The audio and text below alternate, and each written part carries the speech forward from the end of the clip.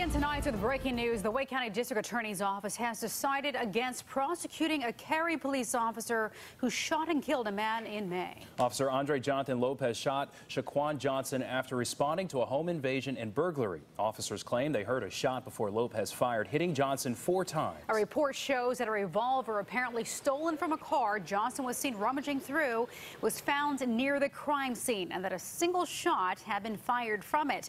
Now, based on the evidence, the DA decided Lopez was reasonable in believing he and his fellow officers were endangered when he shot Johnson.